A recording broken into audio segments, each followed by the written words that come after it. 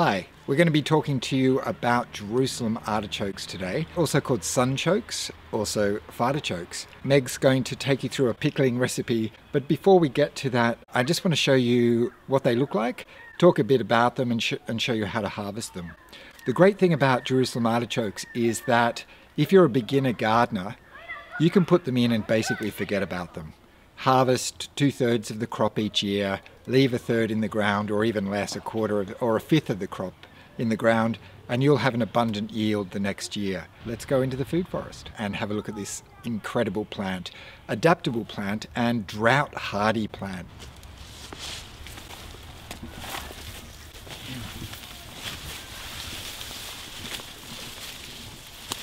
So these lovely things have a beautiful big sunny, almost like a sunflower, yellow golden flower throughout the summer. They're beautiful. They have these canes which are really great fire starters, so we'll dry some out to use as fire starters, but they also shred up well for the human manure compost or any kind of compost. So great resource, great material, beautiful everything about this plant. To harvest them, you just basically grab a handful, pull them up like that. Cold climate tubers, you could call them cold climate yams or mild moderate climate yams or whatever you want to call them. And this is the benefit of a food forest. While it takes a lot of time and effort to get yields in annual gardening, of course it's very worth it for many crops. You also want to have all those crops that can just keep feeding you and you do very little work. The other thing about these is that you don't have to harvest them all at once. You can actually just keep them in the ground like potatoes and overwinter them and just pull them up as you need. So you might roast them, you might mash them, but I think after Meg shows you how to pickle them, you'll probably be wanting to do that because they are so good pickled. One more thing about harvesting. If the soil is not too wet, it's going to be so much easier. If you've just had a whole lot of rain and you've got quite clay soil, the cleaning will take a lot of time. Whereas look at that. We've had a little bit of light autumn rain. The soil moisture is quite good, so the dirt is just falling off them. That's going to be really easy to clean and pickle. Do you think that's enough, Mog? Perfect.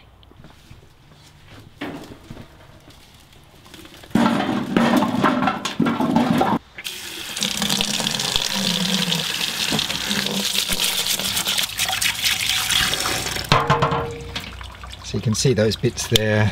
Just break them open. They crunch beautifully. And of course you can eat them raw. Okay, give them a rinse.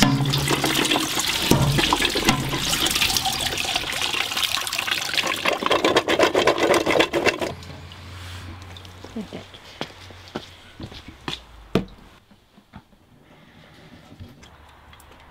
I love Jerusalem artichokes. They are such generous plants, but they don't always agree with me. You can have them, people often have them in soups and you can roast them, or you can have them raw in salads. When we first started growing them, or when they first started growing themselves in our garden, we would grate them and put lemon juice on them and let it sit for 20 minutes and then eat them, but they still lived up to their nickname, which is fartichokes. Now, I'm not afraid of farting. I don't mind having a musical bottom at all, but it's the build-up of gas that when it starts to cause a lot of pain, that's what I don't like. So I figured out that if you ferment them, if you lacto-ferment them, and lacto doesn't have anything to do with lactose in milk, it means that it's the lactobacillus, which is the bacteria that does all the work, that we're going to court today into our jar, that when they are lacto-fermented or wild fermented, then it takes a lot of the fartiness out of them. So I have krauted them before, so just grate them and put salt on and mush them up and let it sit in a jar. They go brown, they're delicious, but they do go quite slimy after not very long, after about a week or so. So if you eat them soon, or if you mix them, if you kraut them with cabbage and can do apple and beetroot and some ginger, it's good, but because of the higher sugar content, it doesn't last very long. So I've realized that if you pickle them, and the first year I pickled them, I sliced them quite thinly. They went very mushy very soon. So that's good in terms of the flavor, but it's not in terms of that crunch, that texture that you really want. So I now pickle them whole. So that's what I'm going to show you today. So it's the sugar that is present in the sunchokes, Jerusalem artichokes, that our human gut doesn't have the enzyme to digest. So because fermentation is a process of digestion, where the microbes are doing all the work, it means that they're much easier for our guts then to digest. And sunchokes are full of really wonderful carbohydrate, and it's these carbohydrates and the sugars that that make them a prebiotic. So it's really great food for our microbes then to ingest. So I'm going to take you through a very, very simple pickling recipe that I've been doing for the last, I don't know how many years, and very successfully. Yeah, so you saw Patrick give them a rinse. There's still a little bit of dirt on some of them. I'm not going to be too pedantic. If they're covered in mud and covered in dirt, then I will definitely make sure that they're really much better rinsed, but a little bit of dirt is fine. I'm not afraid of it. And sometimes if they're left in the ground too long, then they can get a bit bruised and go a bit brown. Then I'll just get my knife and I'll just chop those bits out. But these are A grade. Okay, so I'm going to fill my jar halfway with the sunchokes. Yep, about that much. That's what I'm going to put all my spices and things in. So I pickle a lot of things, and I love eating pickles, and I just love the process of watching things turn from plain vegetables into pickled and fermented vegetables. And I use the same spices and the same brine ratio for every single thing that I pickle. Apart from olives, I use a much higher brine ratio. I use 10%, and now I'm going to use a 3%. So 3% basically is equivalent to 1 tablespoon of salt for 2 cups of water. But you can watch me do that in a minute. So mustard seeds. So I'm just going to put, so this is probably a 2-litre jar, and I'm going to put maybe a tablespoon of these in. Got some dill seeds. If you have fresh dill, even better, but these are just some saved seeds. Got some black peppercorns. Again, about a tablespoon of each of these, maybe a bit less for the pepper. Going to put some bay leaves in.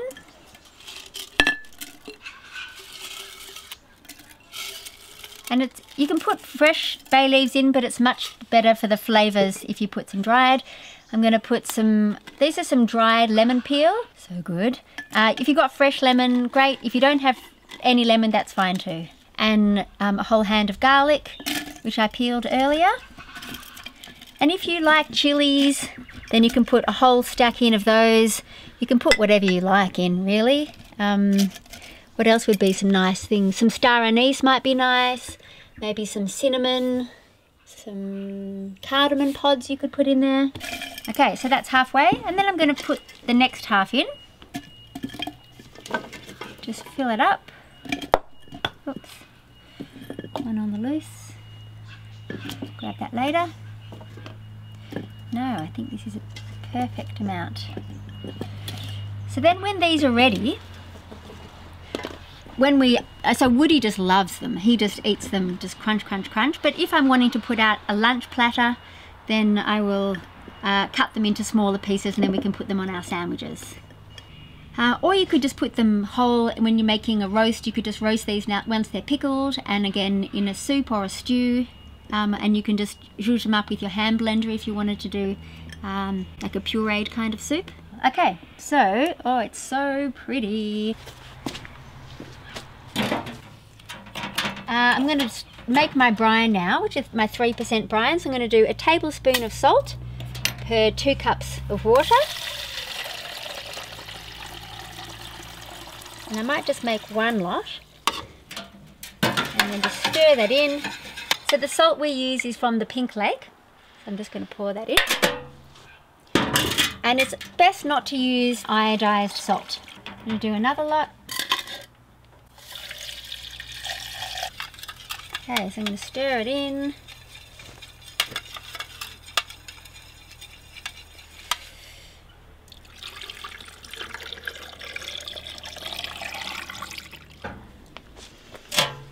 Okay. One of the things that we have to remember when we are pickling, and there's actually a little song about this which I will sing you. If it's under the brine, all will be fine. I love brine, and sometimes when I'm crying I think it's all fine, I'm under the brine too. I'm self-brining. As long as no solids are poking out of the liquid, you'll be fine. So we actually are just in our outdoor kitchen. So I'm just going to grab one of these grape leaves, these vine leaves. I'm just going to fold it up and stick it in the top, just so it's covering all of the solids.